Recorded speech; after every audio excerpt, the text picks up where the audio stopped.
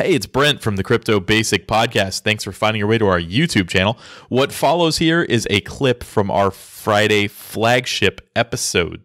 And what that is it's an episode that covers the news and goings on of the week. And we've kind of broken that down into individual segments now when we throw it up on YouTube. So if you like what you see, you can listen to the full episode wherever you get your podcasts. And the link is in the description below. And if you like the video format, make sure you subscribe to this YouTube channel and like the video. We would appreciate it. All right, Mike, so here's the thing. As you know, and as we experienced on the first half of the show, if I let Brent talk now, then it's going to be depressing and sad, and we're going to hear about terrible things in the world. So why don't you hit us with something positive to offset how much, scamminess there was before?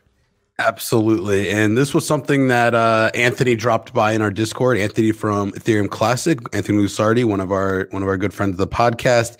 And this was something that I was very excited to share with you guys as well when I discovered it. But basically, the title was, I misread the title a little bit. Originally, I thought the Ethereum Special Projects donated Ethereum to the Ethereum Classic cooperative. However, it was actually, we're going to find out, it was actually Ethereum Classic that they donated to them. And I think the story gets a little more interesting than we originally expected. So for those of you that need a little catch up here, Ethereum Classic hard forked from Ethereum about 2 years ago. There was a other way. Ethereum hard forked from Ethereum Classic. There was a fork, a contentious fork. There was a fork, but it was all right. I was not there.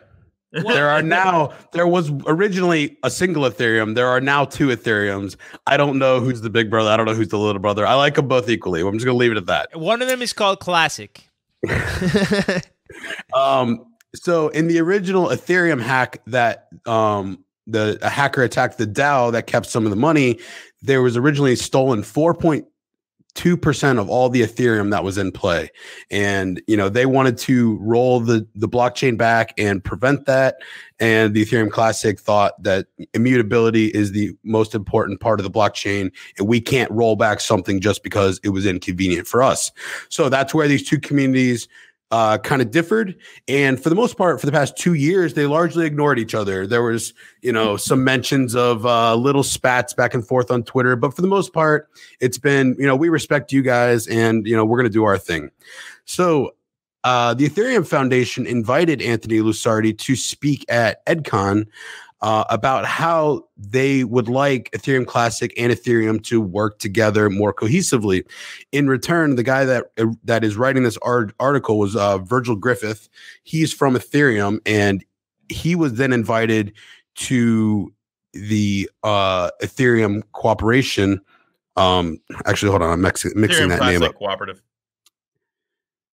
No, there was another name for the conference. Ethereum's Classic Summit. That's what it was. So Virgil was invited to the Ethereum Classic Summit to speak on a similar topic about how the two can work together more often and better.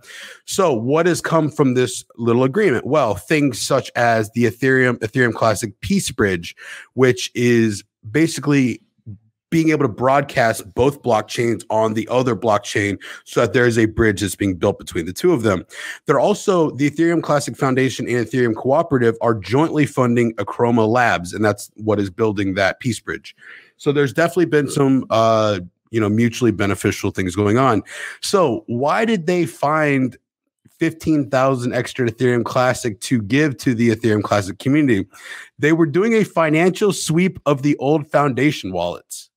And they just found it. And who knows how much Ethereum Classic they had, but they just found a bunch of it.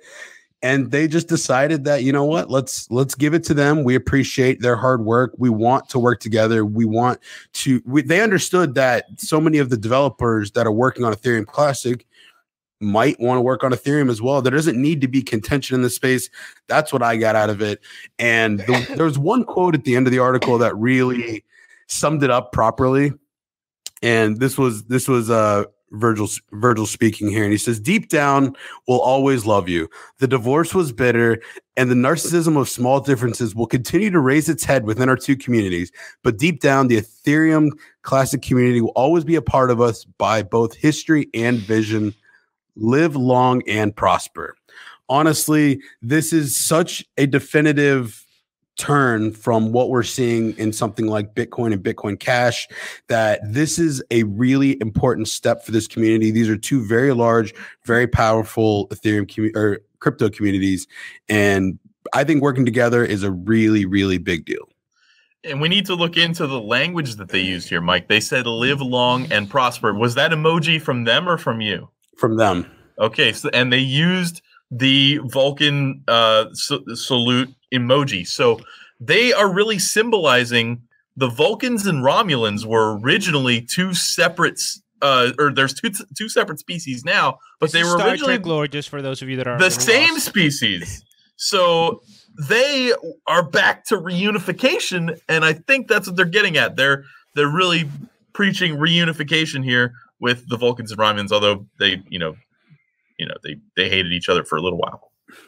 I have no idea what Brett just said. Cream, did you have anything to add? Yeah. He was talking about Star Trek, and that's the reference point here. But the one thing I do want to add, because I actually thought it was one of the more interesting things that they noted as well, is there's a part of the article where he says, here's how we're justifying to the Ethereum community that this is what makes sense, right? Because what you have to be mindful of, what we all have to be mindful is Ethereum special projects, if they do this sweep, now they have all these funds that could be used to stimulate the Ethereum network. So they're donating it, quote unquote, to the Ethereum Classic Foundation, and they're, as far as we were told by Anthony, no strings attached whatsoever. You guys could do whatever you want with it. And I think it's important to note, it's not just that they want to bury the hatchet and they want to come to terms, but they specifically said, here's how we want to show to Ethereum, our Ethereum community, that it makes sense for us as a network to invest in Ethereum Classic.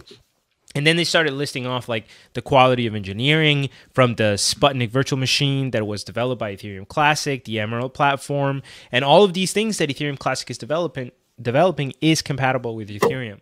So it's not just burying the hatchet, it's also Ethereum saying that they see themselves as part of the same ecosystem and personally benefiting as a network from Ethereum Classic's continued development and growth.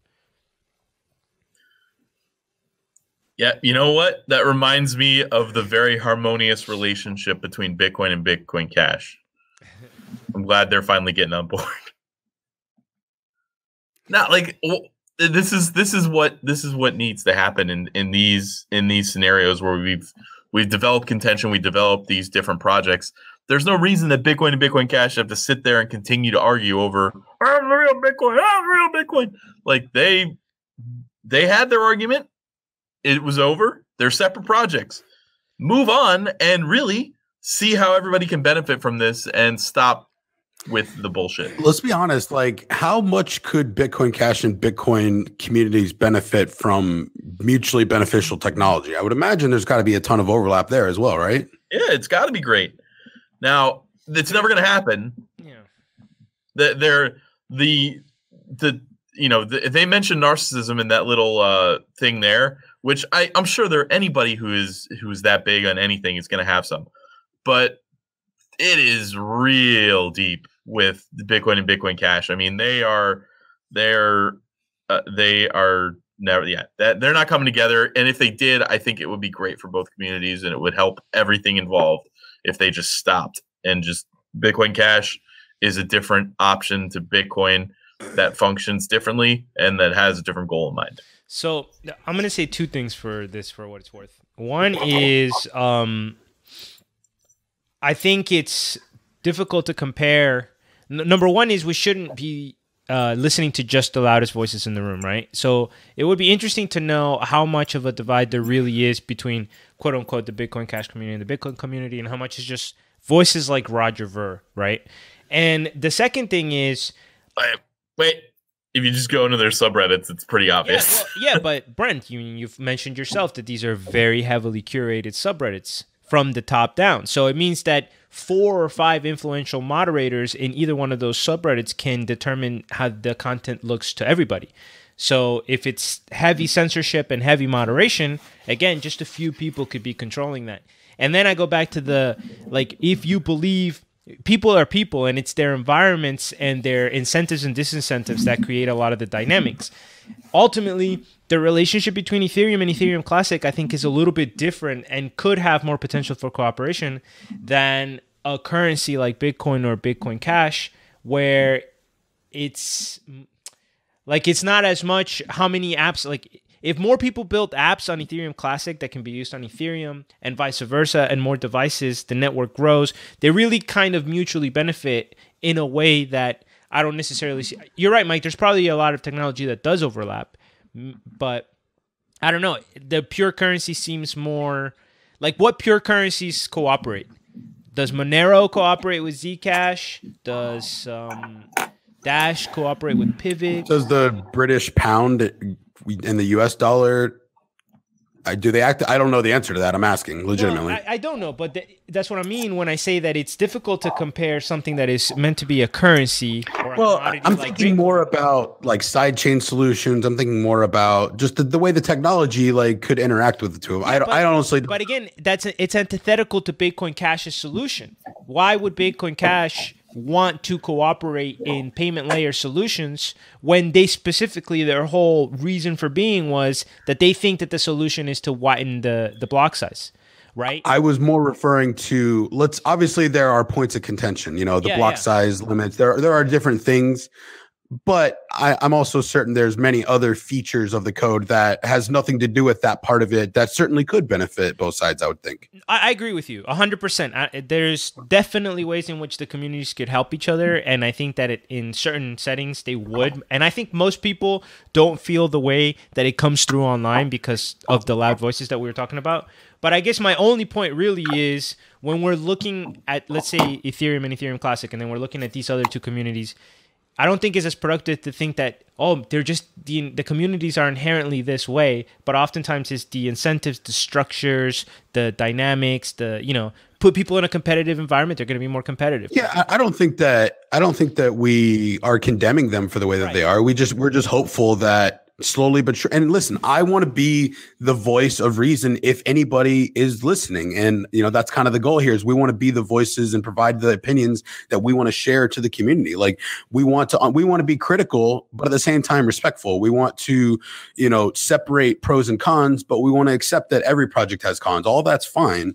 You don't need to be so, dogmatic, so aggressive, and just so bashing of the other community. Like clearly, no matter which side you fall on, Bitcoin Cash and Bitcoin and Ethereum Classic and Ethereum have all been some of the most significant players in the crypto Hall of Fame. And that's kind of not debatable. So, I don't like when there's contention amongst these types of players because it's largely unnecessary. Hey, it's Brent again. Remember me from the beginning of the episode? I'm here to remind you that the Crypto Basic Podcast are not financial advisors. We're in fact idiots, and everything we are doing here is for your entertainment only. All investments have inherent risk. Please do your own research. Do not listen to us, and never invest more than you can afford to lose. Thanks for watching.